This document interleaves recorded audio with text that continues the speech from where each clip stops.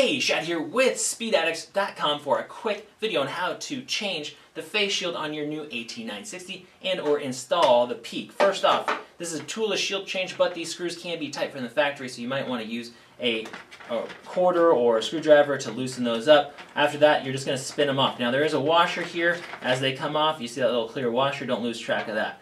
These base plates you can set aside if you're going to run the peak. I'm going to remove the same ones on the back side. Now with the base plates out of the way, you also have the option of changing your exterior face shield. You're just going to open this up and these are going to pop right out of place, very straightforward. You pop it back into place, put them down. Now we're going to put the peak on and you're just going to line this up real fast. There's a little hole. There we are. You're going to feel that, and you're just going to clip these washers, or the screw in the washer, right back into place. And there you are. You're ready to ride in your AT960 with the peak on.